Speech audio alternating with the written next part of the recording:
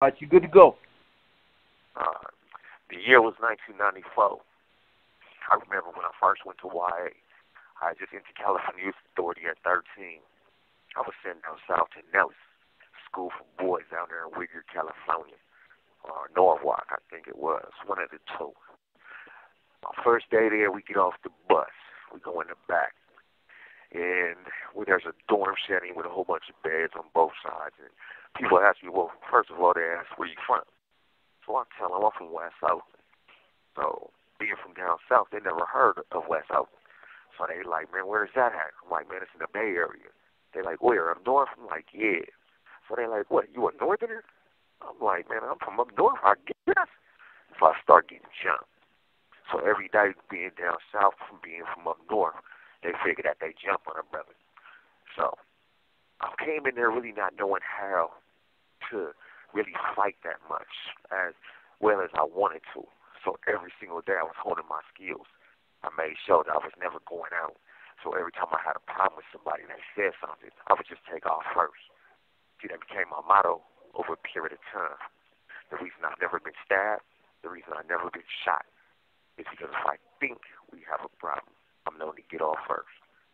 So I'm there for a while, and I'm starting to learn. I'm starting to search for a family. I have nobody. I'm on my own, trying to figure out how I'm going to survive in a wolf's den with rabbit skin on me. And I learned one thing. I learned that sometimes your family is not always related to you by blood. Sometimes relations can be friends. Sometimes your friends can be closer to you than family.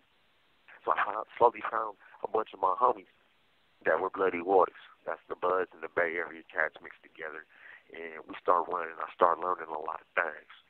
I wasn't too much focused on, the gang banging. I'm not a gang member, so I really wasn't focused on that. My mind was always been on trying to be knowledgeable and make my mind state more strong. So I met this guy who said he was a God body. I asked him, hey, bro, what the hell you mean you are a God body? What does that mean? So he told me. He said, there's 85% of the world that's deaf, dumb, and blind. They believe everything that's on TV. They don't pay attention to nothing.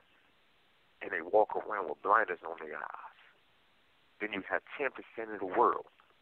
10% of the world, of 7 billion people, rule the world. How is that possible? They own the banks. They own TV stations. They own everything. They control what you see, what you read, what you hear. Everything that goes on, they control. That's crazy. And then you have us, the poor righteous teachers, the last 5%. My job is to understand fully the concept of everything in this world, but to really understand it and look at it from a different view. As a poor righteous teacher, my job is to each one teach one, meaning that each person that I run into, I am to teach them something. And then they are to take it and give it to the next person, and the next person. So as I start doing that, I start getting more grounded into my Africanism. I started realizing that as an Afro-Asiatic man who came from the Horn of Africa in Egypt, I learned that we are the first men, and that God is only a view of who you really are. You are your own God. If in the Bible or whatever those books are, they tell you that God made you in his own image, then you must be a God. Because if a monkey makes a monkey, he's a what? A monkey. If a duck has a duck, it's a duck. So if God made you in his own image, there's only one thing that you can be. You can only be a God. That does not mean that you're the higher power. That just truly means that you are in control of oneself. You rule your own domain. You rule your own world. You rule your own life. So I learned that. I started living by that. I started setting my own boundaries, looking at things different. Fuck listening to the man and their rules and regulations. Who is that to say that who I killed was wrong? That's crazy. In my mind, it wasn't wrong because I had reasonableness to do it. I had a reason to do it. Yeah, it was retribution. Yeah, it was retaliation. But at the same time, he took all that I had from me. I slowly started to see things at a lost cause. I learned that at 13 years old, when you tell somebody that they'll never get out until they're 21 or 25, it seems like an eternity. What do I have to program for? Nothing. What do I have to live for? Nothing. You took that away before you put me in jail. Now here it is. I'm around the worst of the worst of the worst. And you want me to still struggle to survive? but at the same time not use violence. There's a net. It's wrong. You can't do it. How am I wrong for killing, but the government's not wrong for giving you life in prison or giving you the electric chair? Oh, it's okay. It's not okay for me to kill, but it's okay for you to kill me. That doesn't make any type of sense. So as I started getting older, I started learning everything that I can. I started believing in the lost concept or the false causes and the masquerades of, oh, if you just educate yourself and learn a trade, when you get out, everything's going to be all fine. I'm sorry to be the first one to tell you that's a fucking lie. I can remember that as I shifted through 8 long years, 7 years, 11 months, and 10 days I was there. The day that I got out, the day before my 21st birthday, I looked at it as the first day of the rest of my life. Little did I know that your past forges your future. Therefore, your past is the past. It does make your life. Your life did not start on one day. It started from the day that you were given birth. Because your past is your future. Therefore, I learned. When I got out, I started working for a place called ADT Special Promotions Department. I started selling home security systems. I was working there for about 6 months. I made, employee of the month 2 or 3 times. And then one day my boss just called me in. And he said, hey, look, I got to tell you something, man. In order for you to work here, you must have a guard's card, which means that you have a permit to carry a gun. And we did a live scan and ran your prints to the FBI database, and we see that you got 2 murders as youth. I'm sorry. We can't let you work here anymore. So I got fired. As I was walking home, I seen a sign that was at the Army recruiter's place, and it said signing bonus, $10,000. These soldiers for 9/11. Now, mind you, since 2001, right after the 9/11 incident, this is about March, April of 2002. So I walk in the Army recruiter office, and I tell him, yeah, man, I'm interested in signing up. So he gives me the aptitude test. He goes through all the little background and stuff. He says, come back tomorrow, we're going to run your name. I said, okay.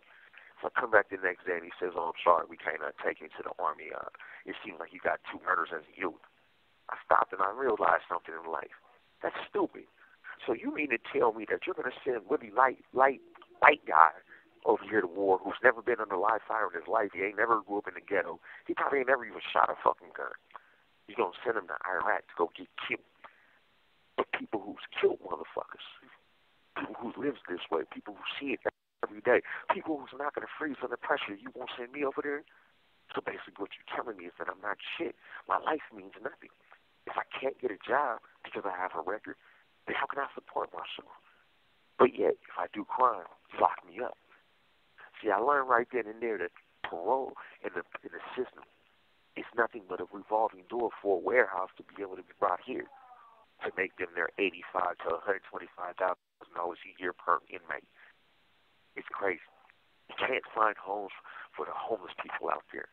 You can't feed the homeless, but you can give money to other countries after you go tear them down.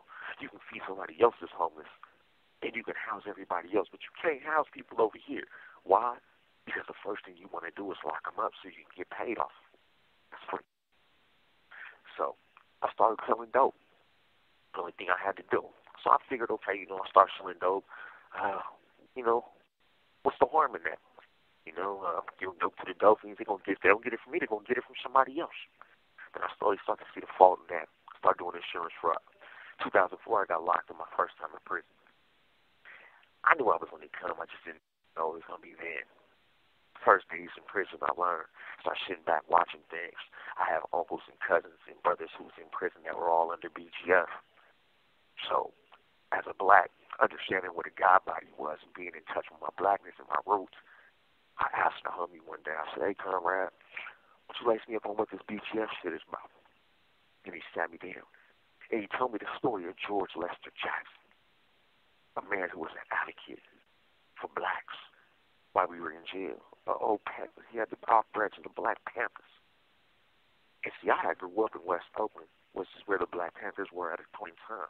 So I already knew about Hugo Peniel. I knew about QBP Newton. I knew about Geronimo Pratt and George Jackson, even though he was from L.A. So when I started listening to the things and the struggles and the strives and the strife that we go through, I was too interested. Finally, they gave me my oath. When I took my oath, I realized that this is more serious than anything. To violate this oath, it means death, and death becomes one. So I started to slowly embrace my Jama people and realizing that as a family, I am now accepted. I now have a family. I can depend on my folks, even though they're revolutionists. It will be a struggle.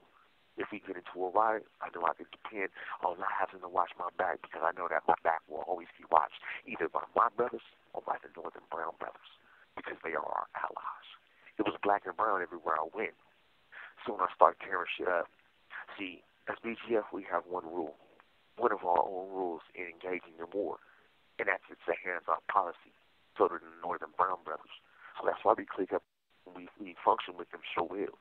It's because we all understand the stripes and the struggles that we go through, and we realize that if in a situation of violence, if it's not worth killing over, definitely not worth fighting over. Therefore, when it's time to go, we use weapons. We don't use hands. Why would I want to fight you, and then the next day I have to fight you again, the next day I have to fight you again, and the next day I have to fight you again? When I can just stab holes in you and I don't never have to see you again. So I slowly start learning. I slowly start realizing. I slowly start structuring myself. I start working out. I start structuring my mind. Because I learned one very important thing my big homie had told me one day. He said, you can work your body out as long as you want so you can be the most important and most biggest strong soldier in the world. But the problem is, if your mind is not structured, your body means nothing. See, when you ask a human being how many eyes they have, normally you're going to get the answer of 2. The thing is, you have 3 eyes. You have 2 eyes that you see with, and one that you completely understand and bring clarity with. The third eye is your brain. It's the most important muscle in the body. It's the strongest muscle in the body. It helps you understand things instead of just see things. One can have knowledge, but what is real knowledge without understanding and wisdom? It's nothing. To use that knowledge repetitively to structure your wisdom brings understanding. And I slowly started to learn that as time grows on, that I can structure my own mind to reform itself and not believe in these bullshit laws that America gives you, the bullshit rules that America gives you. It hurt me on the past because in why you have to do something. In prison you have to follow by a certain set of rules. And if you don't, they label you an outlaw and they throw you in the shoe. Well, see, I was sent to the shoe for stabbing the police on my first fight. My first fight, I was wound up getting in a fight. The police put their hand on me and I blanked out due to my PTSD issues and I wound up stabbing the police. So I was sent to the shoe for battery on a peace officer. I thank you guys once again for listening. I'll be back soon with another